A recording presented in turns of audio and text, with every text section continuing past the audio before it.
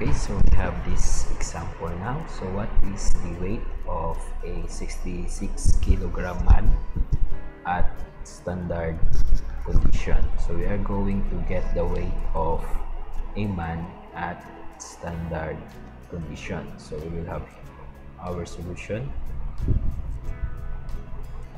Okay, first we will get the given.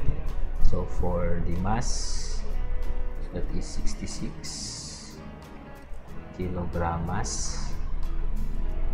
For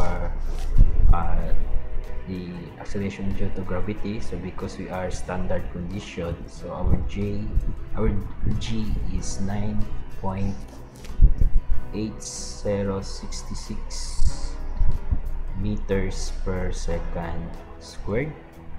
So using our formula, let's have that one in let's have green.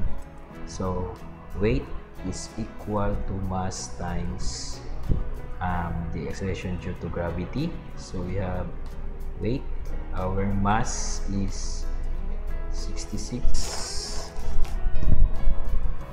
kilogram mass. Then we have our acceleration, so this is 9.8066 meters per second squared. Then because we will have here our k, so that is how we do that in order for our units to be in ks, so that this will be over k. Our k for this instance, I'll just write this one here. Our k is equal to 9.8066 kilogram mass meter over kilogram force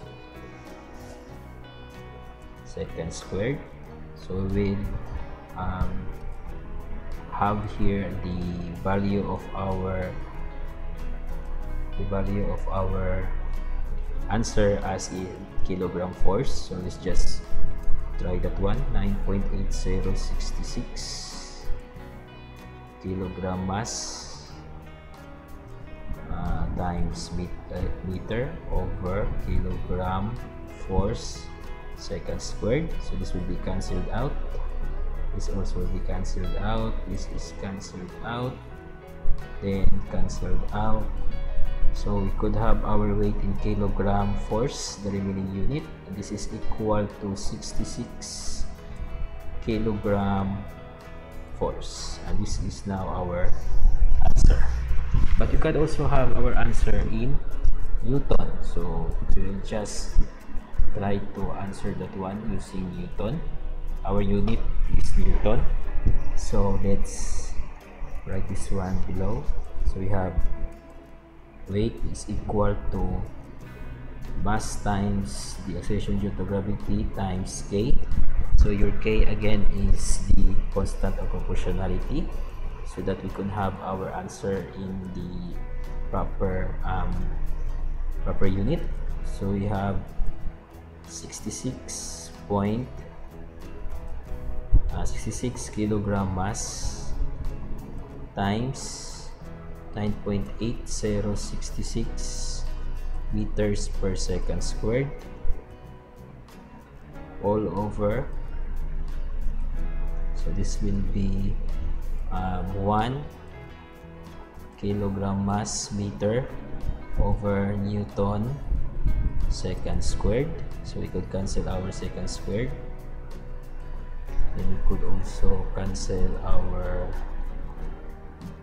kilogram mass. So we'll end with Newton, and that will be 66 times 9.866 over 1. So let's have our trusted calculator.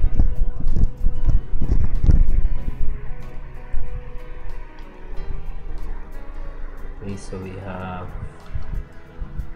66 times 9.8066 over 1, that is equal to 600 47.24 Newton. So 600. So our answer is equal to 640.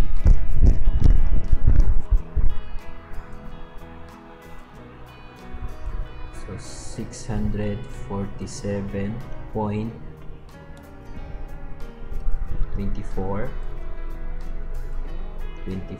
Newton, and this could be also the answer.